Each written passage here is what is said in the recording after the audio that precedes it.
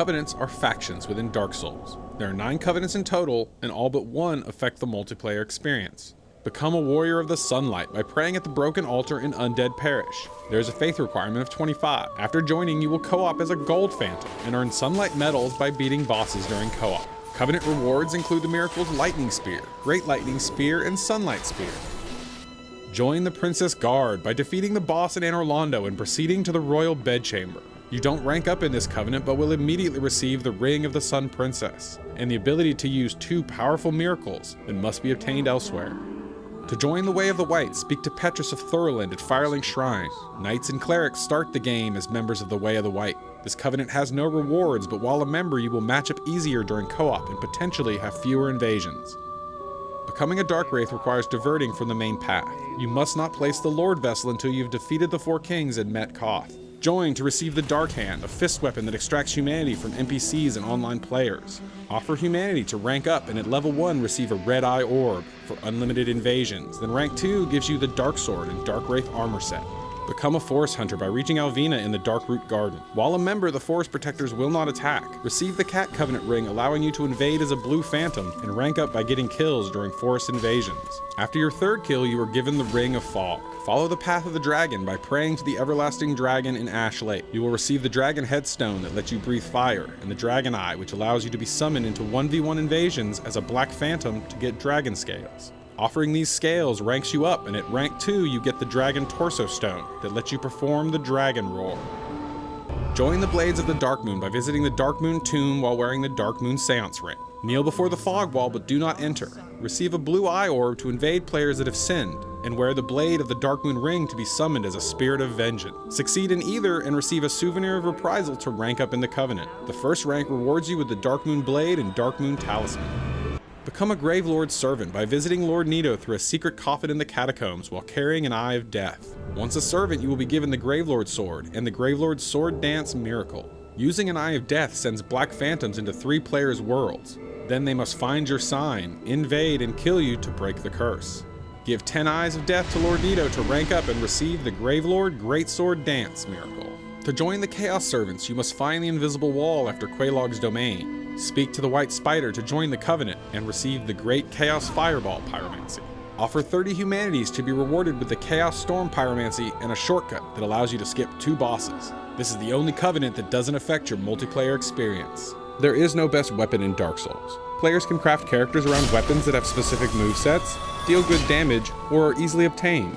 In addition to base damage, weapons have bonus scaling depending on stats like strength or dexterity. Most weapons can be upgraded through different paths like regular, magic, and fire that affect both base damage and scaling. There are 4 types of physical damage: normal, strike, slash, and thrust, as well as special damages of magic, fire, and lightning. Some weapons can also have status effects of poison, bleed, and curse. Daggers only have a modest attack, but can be jabbed in rapid succession and are effective in critical hits such as after a parry or when backstabbing.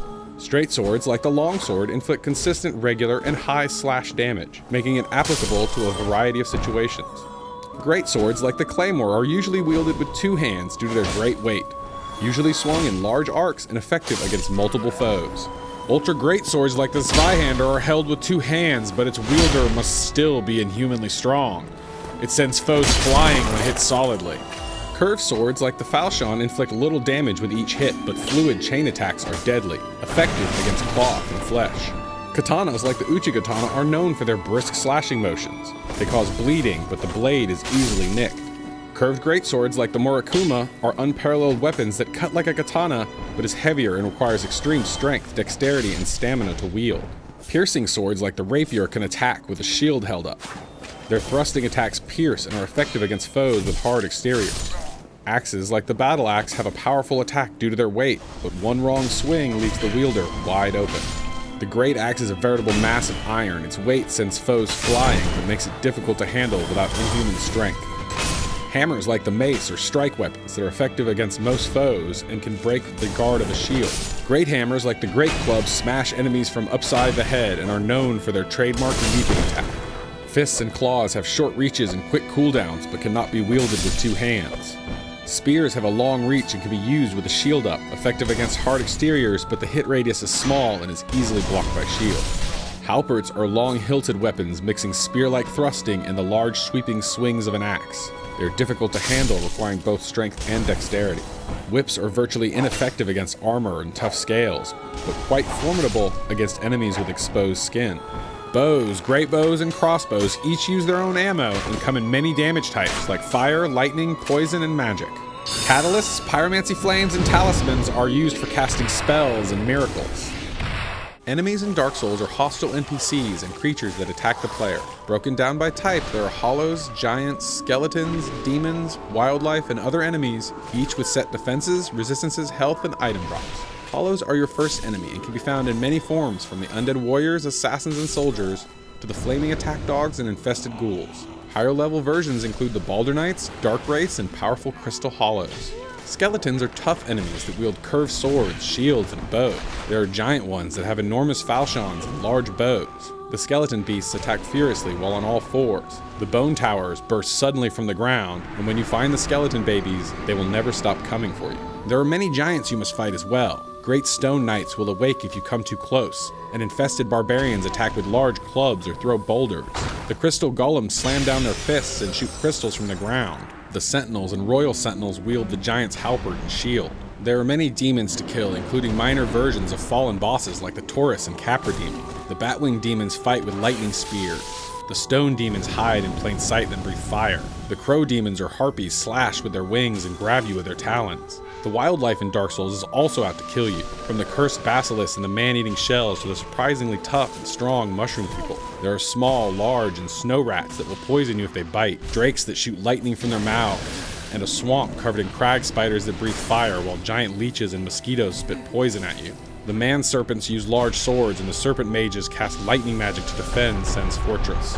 There are many enemies that defy classification, like the ghosts that cannot be damaged normally, or the chaos eaters that spit acid to destroy weapons and armor. The Silver Knights patrol Anor Londo with swords, spears, and deadly greatbows. The Pasakas consist of a snake's body with octopus tentacles for a head and find you by using sound. Although most enemies will respawn after resting at a bonfire, there are some that thankfully do not, including any Black Knights not in the kiln of the First Flame, the toxic Bloodart snipers, and the great felines of Darkroot. Armor is an important part of Dark Souls, as its defenses, resistances, and weight will determine how effective you are in combat. But armor is also a cosmetic choice, and individual pieces can be mixed and matched to create an optimized setup from a defensive or Fashion Souls perspective.